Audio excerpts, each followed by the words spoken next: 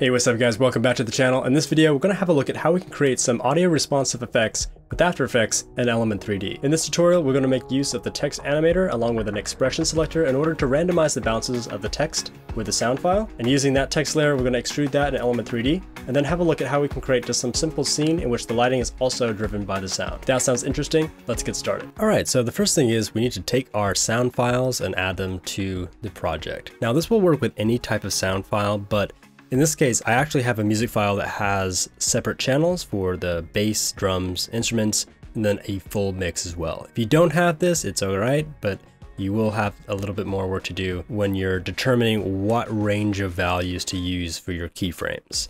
For this, I'm just going to take the full mix and add it to it as a composition. And I'm going to right click over this, go to comp settings, and just change this to full HD. We're at 30 FPS. Then we're going to go and add some text. So for the text, we're going to open this up, go to animate. If you've seen some of my previous videos about the text animator, we go more in depth with this, but we're just going to grab a scale animator, and then we're going to grab an expression selector. Open up this expression selector, and then we're going to add our expression to amount.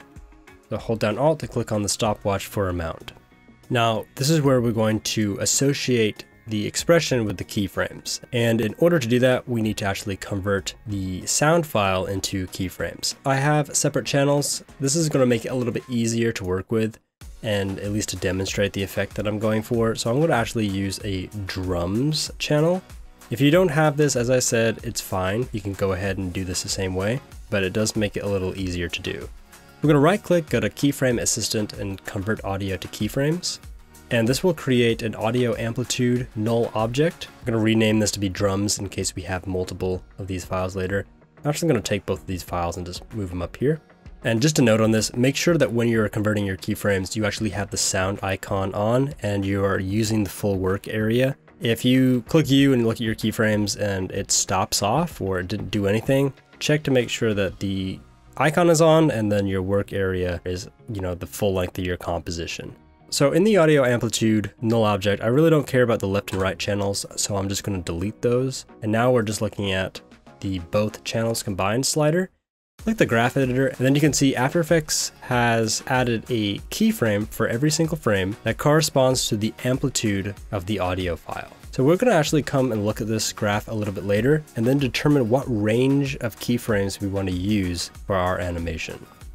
To get rid of this little null object box, I'm just going to hide the layer. Makes it a little nicer to work with. All right, so at this point, we can delete the expression in our expression selector and then use the pick whip to attach to our both channels slider. And then we can start adding an expression to this. So by default, if you just leave this as is, and then you come down to your scale or whatever attribute you have down here, I'm going to unlock this and do something like 50 and 150. You also want to make sure that this sums up to 200 if you're trying to conserve mass. And now you can see that the sound is reacting to the audio. I'm going to trim my work area just by clicking B and then N. So you can see it's like kind of bouncing up every time there's like a drum hit. But the problem is it's also picking up a lot of like micro jittery movements that I don't really care for, and I want to remove those. So what we're going to do, I'm going to go back to our audio amplitude drums, click on the slider control, and then click the graph editor. Let me zoom in here on the frames that we're interested in. So I'm just going to be working with this section. And the sound goes all the way from around 11, an amplitude of around 11 or maybe, well, I guess just less than 9 there, all the way up to about 90. So what I want to do here, I'm going to hold down the Alt key and select the slider stopwatch, and delete this expression. I want to select the range of amplitude where I want keyframes to be used for.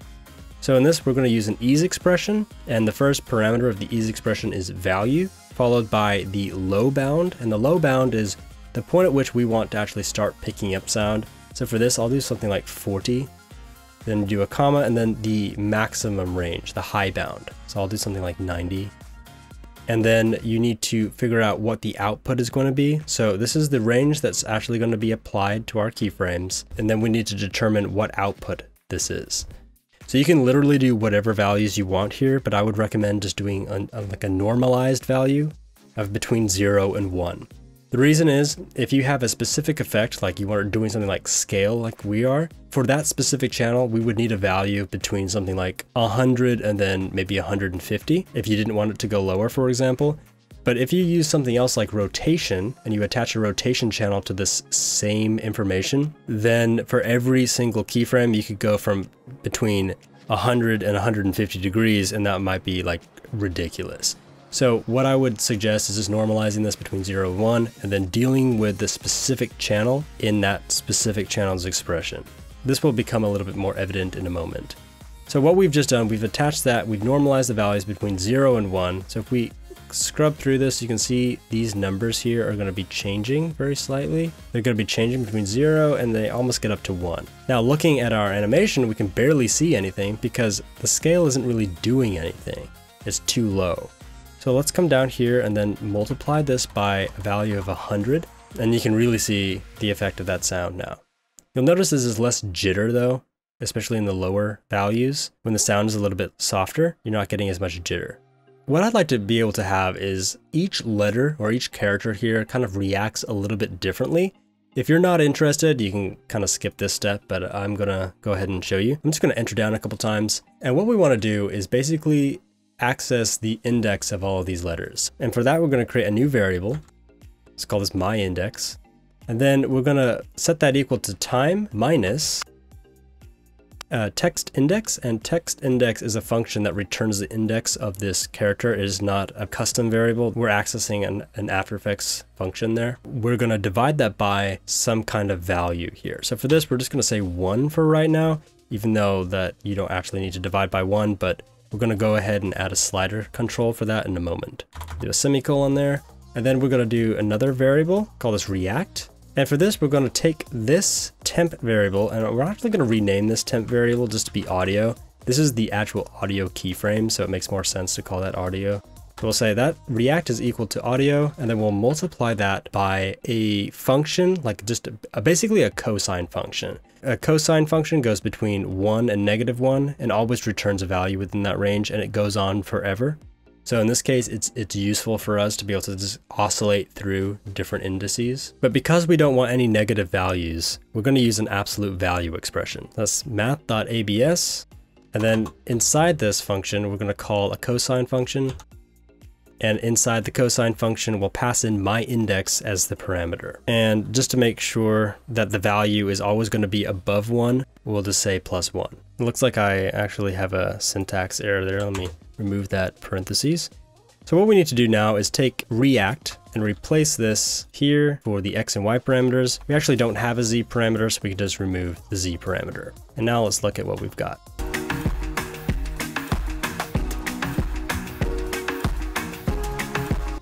So now what we've got is all the letters are kind of reacting independently. They're kind of grouped up. So if we wanted to change this to be like the entire word, for example, bouncing up and down, if you divide the text index by a very large number, you basically get the entire word to react at once. Likewise, if you do a very, very small number, you'll get all the letters to be much more separated from each other. So if you like that kind of effect, you want them all to be slightly different, I would suggest doing this. If you're not interested in this at all, what you can do is basically just remove myIndex, and then in the cosine expression, just pass in time, but don't bother with the text index function. In order to control this a little bit better though, I want to grab a slider control. I'm going to grab a slider control and just add that to the karaoke text. I'll just call this text index. And instead of putting numbers here that we have to remember to come into the expression to change, I'm going to delete that. I'm going to put this in parentheses, grab this slider control, and because the slider technically can be 0, you can't divide by 0. So we're just going to divide it by +1, and then you'll never get an error. So now we can change this value to be literally whatever we want. We just have to change it there, and we'll get different groupings of text that bounces up and down. For this to really make a difference, you really want to do some like small value, like something like that. We get groups of them to kind of go up and down separately. If you want very noticeable differences, you can do a very low value. But just playing around with this just will give you different results. I'm going to leave mine at 2 for right now. And then I'm going to add some extra properties to this. Let's go to add, property, and then let's do position. and then we'll do skew, and then I'll also do rotation. Now for position, we could do something like 20, so it bounces up. For skew, we could do something like -10, and then for rotation, maybe +10. If we lower this text index a little bit more, it might be a little bit more obvious. So basically, that's the kind of effect we're getting.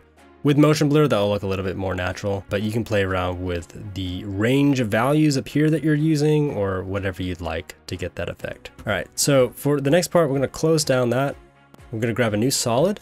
Let's type in element, click OK, and then we're gonna grab an element effect. So right away, we're gonna go into custom layers, custom text and masks, and then we're going to load in the karaoke text. Now I'm going to take this karaoke text, just drag this off to the side here. Everything's relative with text expressions, so nothing changes. You can just move the entire position, that's fine.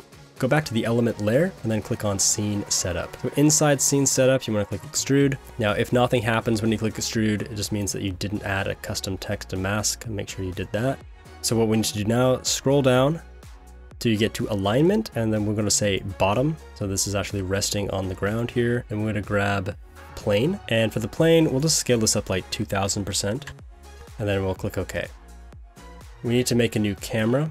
And for this, I'm using a focal length of, let's say 24. Click C. I'm going to just raise this up a little bit. And we can see that this is reacting in the same way as the letters there. So this is pretty cool. You can use the text animator with Element 3D. So one of the coolest things with Element 3D is that you can change the text, call this disco instead, and then everything is just going to kind of seamlessly update. So you can basically change the words or whatever you want, and then you don't have to worry about reanimating anything. All right, so the next thing I'd like to do is actually take out the O. I'll put 2 spaces there, and I want to put like a disco ball there. So let's take this text layer, and we're going to just hide that for now. And then we're going to go back into Element and go into our scene setup. Inside scene setup, we're going to grab a new box. I'm going to drag this down, and then we're going to set this to group 2. So what we want to do here, let me quickly just explain this. Let's change this to wireframe mode. We currently have 204 faces.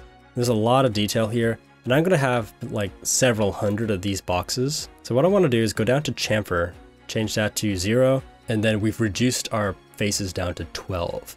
So in terms of computer workload, we've just basically improved performance. Change this back to shaded. And for this to be seen better, I'm going to go into physical materials, and then I'll add a chrome material. So it's going to basically show the light a little bit better. All right, so next what we're going to do is go into group 2.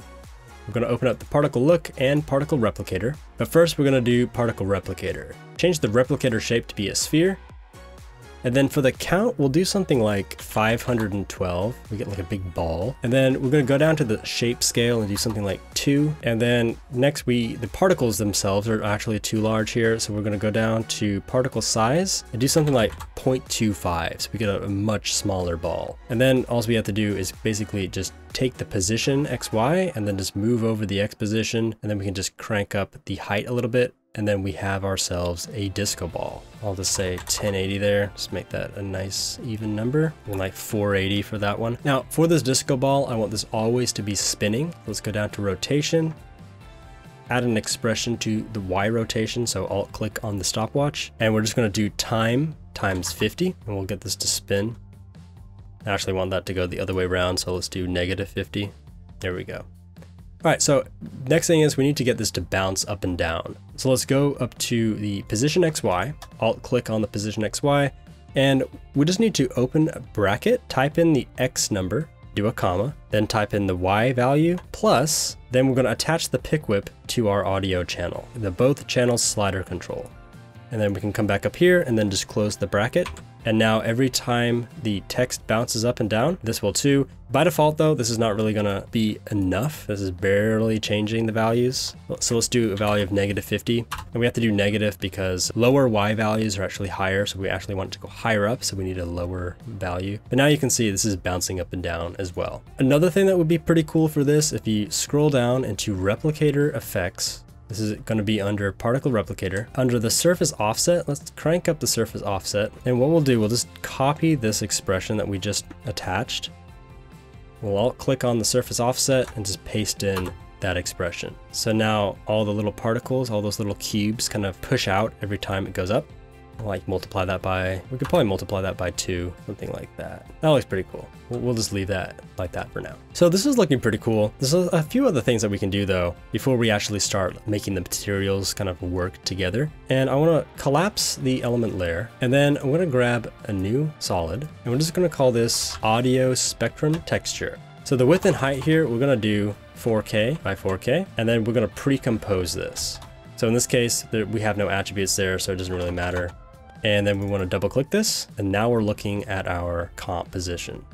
So here we're going to grab an audio spectrum effect. Audio waveform is very similar, that's a good effect as well. Basically, what this is going to do is going to give us bars that react to our sound. So at the start point, we'll just say 0, so it's going to be the X starting point and then the X ending point, 496. We're going to take a copy of the full mix of the sound, drag this down. I'm actually going to turn this volume off there. Then for the audio layer, we'll say the name of the track, and then we can see some reaction there.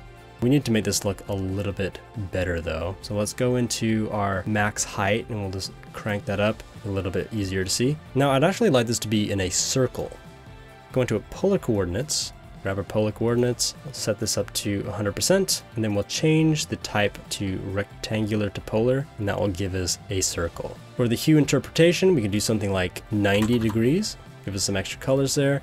And then it's just a case of playing around with the thickness. Do maybe something like around 10 there is going to give us a pretty nice result. And if you want this to be one direction, like it just goes around the perimeter of this and doesn't go in, you can change the side option to just side B, and it will just go that one way. And then you could make some duplicates to this as well. So I could duplicate this, and then I could say I wanted to do, instead of these vertical lines, I just want to do dots. You grab a transform effect here, then I can just scale this up a little bit. And then I can do another one and then just scale this down. Something like that. Looks pretty cool. I'm going to jump back into our main composition here. Then we're going to turn this layer off. And I want to add this to my element scene. So to do that, we're going to go into element. And we don't actually need custom text and masks open anymore. So let's close that. And instead, we're going to go and open custom texture map. So make sure you don't put this in the wrong one. And then we'll load in the audio spectrum texture, and then we'll say effects and masks. It's important that you do this if you want to make changes to the composition and have them propagate through. Then we'll go back into the scene setup. Okay, so inside the group 1 folder, let me just rename this to be ground plane. And this is going to be the text. And then we're going to add a new plane. Now for this plane, this is going to be our audio. And just to see this more clearly, I'm going to take the ground, turn this off, and we're going to scale this up quite a lot and just move this over. So it's going to be kind of like right underneath the disco ball. Go into the default texture here, and then we're going to look for illumination, click on non-set, and then we're going to click at the drop down arrow and then select custom layer 1. You can see this is the correct comp, and then click OK. Next, we're going to scroll down here to illumination, set this to be 100%. I don't want any of the rest of this showing, so I'm going to take diffuse color down to black. And I'm also going to go and just turn off glossiness, specular multiplier, and then the environment multiplier so we don't get any kind of interactions with shadows or anything. Next, we're going to scroll all the way down here, set the blending mode to add, and then we want to turn off receive shadows, cast shadows, turn off AO, and turn the AO amount to 0. Next, we can turn on our ground layer again. And then this audio spectrum one, what we want to do is just on the position here, just put like 0.1, that's slightly above it. So next, let's put a texture on the ground. Let's open up the ground default texture. I actually have pro shaders, so I will be using these. If you don't have pro shaders, you can make your own, or you can find your own textures. And I want something dark like this ground stone. Since I plan to be pretty close up, the texture kind of loses quality. So let's go back to the ground object. Scroll down to UV mapping. We'll just add some UV repeats, tighten up that texture a little bit. For the reflect mode down here, we're actually going to change this to be mirror surface. It's going to reflect the text, and we're just going to leave the rest of the settings as they are. Let's add some material to the text. For this, I'll add some metal material. That works pretty well. Now for the reflect mode of this, we're going to scroll down and change this to be spherical. And then for the box model here, we'll do the same thing. Then click OK. So a couple things to make this render look a little bit nicer. Let's scroll down to render settings and let's open up lighting and then turn off use comp lights. I don't want to use the comp lights at all. Let's go into shadows. We'll enable shadows in case we want to add any other lights later. Just always do that. Also go into ambient occlusion, turn on ambient occlusion. and change the mode to ray tracing. And then you can see the AO makes a pretty big difference on the quality of the render there. So to make the spectrum on the ground kind of pop, what we're gonna do is go back to our audio texture here, and we're gonna add a glow effect. Specifically, I'm using an effect called Real Glow. This is not part of After Effects, it's a plugin, but it works a lot better than Glow. You can definitely do the same type of thing with Glow, but Real Glow has more of a natural fall off. And I think I'm gonna tighten these up a little bit. Double click this, and I'm gonna take the scale in a little bit more, grab another transform effect for that center one. Something more like that I think is going to look a little bit better. And I think actually what I'm going to do here is I'm going to increase the height, maybe something like 8500 on all of these. Let's crank up that thickness, a value around 30. I think that will look a little bit better. And I'll go ahead and make the same changes to these other layers. That'll just make it show up a little bit better. There we go. And now we can actually see the reflections on the text. So this is what the spherical mapping is doing, and that's really going to help. So I have an idea to make the background look pretty cool. So let's grab a new solid layer. Let's call this audio wall. Again, I'm going to be using a 4K texture. I'll just call this audio wall. Again, we don't have any attributes to move in, so that's fine. And then we'll double click this layer, go inside. For some reason, I need to go back into the comp settings here, make this into a 4K comp. It needs to be a square for this to work properly. And essentially we're going to do the same type of thing. We're taking audio spectrum, we're going to alter the start point to 0, end point to 496, or whatever your texture maximum is. Grab that full mix, turn it off, change the audio layer to that WAV file, and then we'll also do the same hue interpretation, and then we're going to take the thickness, we'll do something like 30 again. I'm only going to do side A, and then we're going to increase the maximum height quite a bit. I do a value of around 5,000. All right, so now we can go back to our main composition and turn this off, close both of these down a little bit, go into the element comp.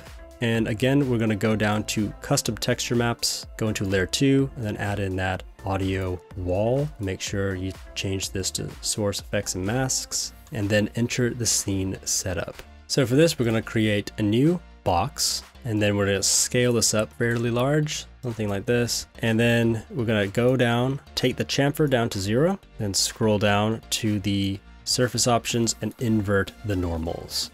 Okay, so we might need to scale that out a little bit so we don't see any edges a little bit later, but for now, let's just work with this. Go into our box model, and for the default material, I'm just gonna go into presets, physical, and just add a black gloss to this. I think that'll look pretty good. And then we're gonna go into illumination, change the illumination to that audio wall texture, click OK. And then we'll go down to illumination, set the intensity to 100%. And now we have audio playing on the wall in the background. We're getting a lot of reflections here. I'm actually, let's just get rid of the reflections completely. So it's kind of pointless adding a gloss material, but take the gloss down to 0, take the specularity down to 0, take the environment down to 0. So it's just that kind of wall of sound waves there. That'll be fine.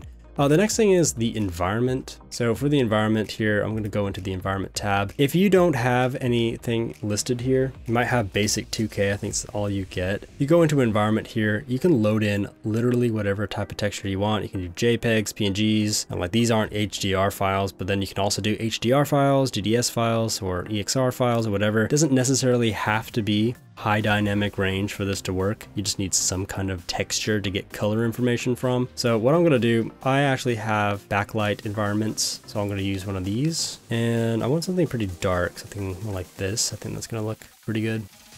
And then I'll click OK. And now we're really seeing kind of the scene be put together just a little bit better. Got reflections going on. I think that looks a lot better. So it cycles through the hue. So on the audio wall, I also want to add a real glow effect for that to be additive, make this look a little bit more natural. Now, if you don't want to ever see the hard edge, you might consider putting this on a cylinder. In my case, I'm going to get pretty close up with the camera. I don't think I'm going to see that edge. I'm going to go back to this audio wall really fast. I actually am not a fan of that yellow. I think I prefer something more like that type of coloring.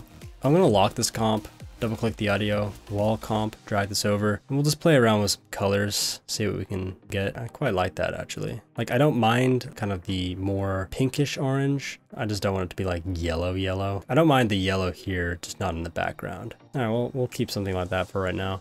Close this. All right, so let's add some basic camera animation to this. Take our camera, open this up, I'm only going to be demonstrating like about 300 frames here. So we'll start this on 650. So I'll do the point of interest and the position, and then I'll go down to 950 and we'll just rotate this around. Just something to give it some motion. This is not really final. You guys can play around with that. What I would like to do though is go into my camera, double click it. I would like to try adding some depth of field. And for this to really make sense, what we need to do, we'll click OK, but then we'll click on one view, switch this to two views. And then we really need to have a look at the focal plane. We'll double click the camera again, and then take the focal distance. We need to lower this. And we basically just want to keep the disco ball in focus. For the f-stop, we'll do something like 1.8. I'll give us some nice focusing on the ground. And the point of interest is what we'd have to animate between these 2 points, because we want to make sure that disco ball is always in frame. So you might just need to tweak this. So I went ahead and just increased the focal length to a 35mm lens and just reposition the camera a little bit. So a couple more things before we actually would render this out. We would definitely want to make sure we have motion blur on. So let's turn on motion blur for element. And in fact, we could go through all the other ones and add motion blur for that. I don't think it's going to be necessary. Another thing is we need to scroll down into our render settings, go down to output. I'm going to turn on enhanced multi-sampling. And go down to sampling and aliasing, and then do subsample post effects. And that's gonna just tidy up that a little bit more.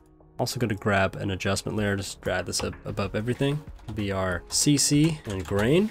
Grab a curves effect. Just wanna add a little bit more contrast here. Pull the highlights up just a tad. Basically, I just want the shadows to get a little bit darker. So a pretty subtle contrast curve there. Then I'm also gonna add some grain. And I'm gonna do this very, very subtly. Change the viewing mode to final output.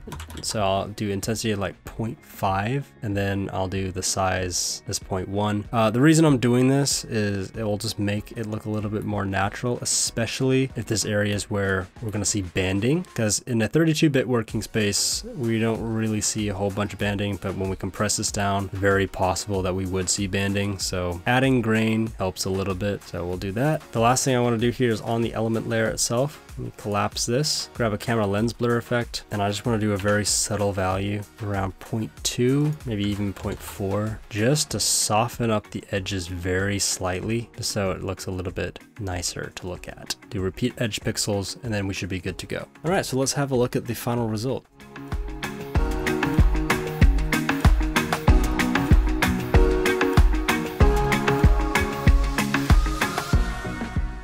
This render is a little bit different. I changed the background so it has some directional blur. I also softened up the grain just a little bit. For what I've shown you in this video, we've only used this drums track. You can do things like with the bass, you could do it with the instruments or whatever you want. You can also do this with a full mix. That's probably going to be more common for people. For this, I really only wanted the drum hits. You need to take a little bit more time when you go into the audio amplitude and you look at the graph editor to determine what areas you want to capture. All right, so this kind of wraps up this tutorial. All right, guys, thank you so much for watching. Hope you guys enjoyed it. If you did, drop a like. If you have any questions, post a comment. Otherwise, I'll see you in the next video.